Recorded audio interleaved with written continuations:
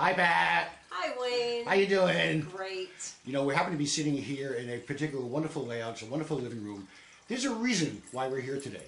Well, before I even get to that point, hi, what's your name? Carmelina. And you are? Oscar. Oscar. Cool. Now, don't you guys go away. Pat, there's a reason I'm here today on Saturday, March 21st. What's the occasion? What's the situation? Today is World Down Syndrome Day in celebration of people born with Down syndrome and the families that love them and care for them. Now, I understand, I believe this is like about the 10th year of this. But there's a real underlying purpose. There's sort of like to inform and educate people that there's certain things that we should just know about. Is that sort of like the gist of it, I think? To raise the level of awareness for Down syndrome, to recognize that people with Down syndrome are not different, or I guess they are different, but They should be treated a certain way, right? They should be treated the same. Folks with Down syndrome have the same dreams, the same desires, the same feelings, the same love for others as anyone else that walks the planet. And today is a special day to raise awareness that folks with Down syndrome are just as typical as you and me. And I think there's an inclusion concept that they should be involved and just accepted into more ways of daily life. Daily life, right? Exactly. That people born with Down syndrome are valuable contributors to our society. Now, you have a daughter. How old is she? She's 6. And we're going to meet her pretty soon. Yeah. I know that. But don't you go away. And over here. So look, we're hanging out. We're talking. Your thoughts about even me just being in front of you with a camera. How do you feel with that? It's very weird, but I'm very excited. But you're okay. Oscar, are you okay with me holding the camera in front of you? Yes. I know. I have to pay you certain royalties. I know about that. Your situation at home, what's it like?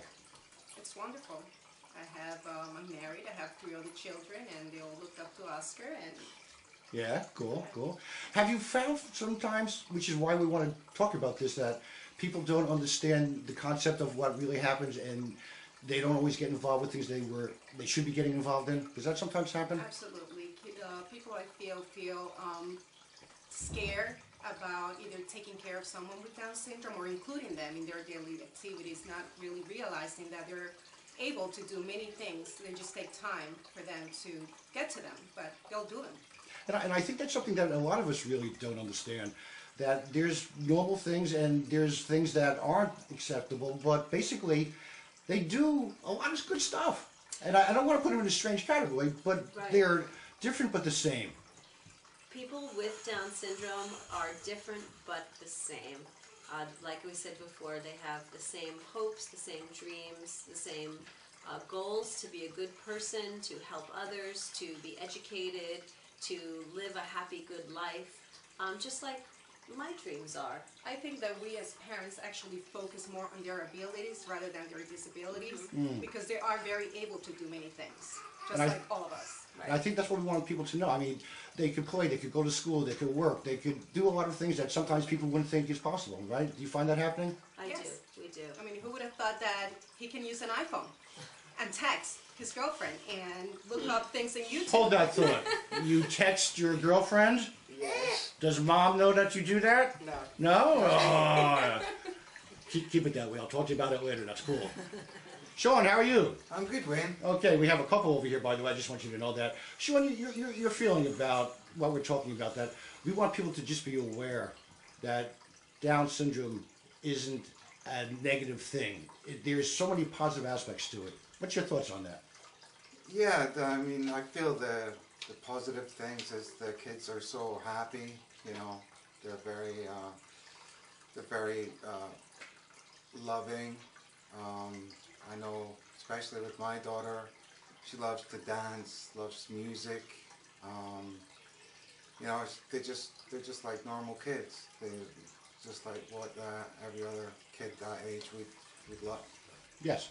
Yeah, it's funny because when somebody says, "Oh, what is your daughter like?" You know, the first thing many people expect us to say is, "Oh, she has Down syndrome." But you know what? She likes to dance. She loves Elmo. She prefers bright-colored clothes. She likes to eat applesauce. There's so many things that she loves. I can say 100 things about her before I get to the part that says she has Down syndrome. And that's the way we want people to really start to think. Because again, we're celebrating this event today, And I think that's the idea of it, to just make people more aware that, hey, there's a lot more good stuff, More normal stuff going on here than you would ever imagine. And people with Down syndrome are more similar than they are different. As a matter of fact, Oscar, you were telling me you want to be a scientist, is that true? Yes. Yeah, how come? You like it? Yes. You like science? So when we send people to the moon, you want to go to the moon with me? Yes. Ah, I was hoping you would say yes. And I understand that also you like to dance, is that true? Yep. Now look, I missed you before doing it. You want give me a quick little move. Come on. It's okay. Go ahead. Come on, just for a second. All right, now you took me 20 years to learn how to do that. Excellent. One of the things that I think is so important is that people just say, look.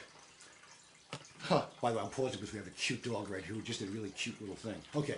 One of the things that I think is important is that the age, and there's various different age levels, but people still perform at that age level like a normal person. I mean, you're working, right? Is that true? Yes. You're doing a little bit of work. Tell me about that. What do you do? Through school, right? I think there's a special program for that. Yes. Yeah? Mom, tell me about that program. Where do Both of you. work? Both of you. I work on Chartwells, Chartwells. Okay. At what school? Turner High School. Very good. Do Okay. you still go to Memorial sometimes? Yes. On Wednesdays, And what do you do? What do you do over there? provide juice, milks, and wrap cookies. You ever take a couple of cookies home with you? Yes. All right. Good man. Good man. But I think that's important. There are certain programs that want to open up more doors and just let people go through those doors. Is that true? Do you find that happening a lot more now? Yes, absolutely. I think, first of all, that our high school is so wonderful. It has a very wonderful life skill program for them to really get them ready for future's job once they graduate at 21. They start at age 17, where they start with a job coach, preparing them with little jobs internal and around the town to help them get prepared. So when they're on their own, they can actually land a job that is a paying job. So right now, as a training, it's not paying, but they do go to local restaurants to help them clean bathroom, clean the utensils that they use, just to get them ready. And it's just wonderful, the opportunity that I think the community is actually becoming a lot more embracing on looking at their abilities rather than their disabilities once they get to I am finding that to be very true in Fallon, by the way. I think we have a wonderful community here. We recently just had a grand opening for a inclusionary playground at Berdan Grove to have people of different levels and abilities to go and play together, which I thought was like a fantastic thing. I actually covered that from the beginning to the end, the building of it, but the highlight of it was to have the kids just go and play there. And I loved it. And I think that's something that Fallon is standing out about. Do you think that we're going to just see more and more of that happening? Do you think people are going to actually catch on to what we're talking about? I think it's changed so much over the years. 50 years ago, children born with Down syndrome were put in institutions. They weren't even kept at home. I It was don't a know about rarity. you, but when Shauna was born, did they ask you if you even want to keep her? Did they come to you? I mean, they approached me They with actually a book. asked that? Yes, they came to me with a book. He could be like this, he could be like that, and you can either choose to keep him home or institutionalize him. I mean, like, there was Oh, wow. no thought whatsoever that I Not was at going all. to keep my own child away. And that's, I think, what a lot of people don't understand. Sometimes you have dealt, or life deals you a different hand, and because you let your peers come across, you actually end up missing on the joy that it is to have a I child would with agree Down syndrome. 100%. In your 100%. life. I found out that Shona would have Down syndrome when I was 13 weeks pregnant. And the doctor called me, or the nurse called me at least 3 times a week, reminding me that I still had several weeks to terminate my pregnancy if I wanted to come in and make an appointment.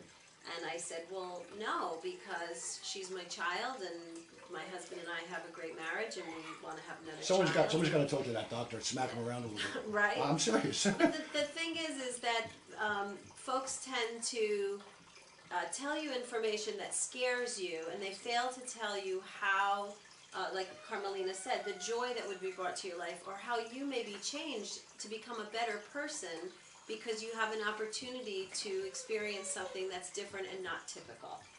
And I see the influence of being Shona's mom in my life. I thought I was a nice person then. I think I'm a little even nicer now. Absolutely. But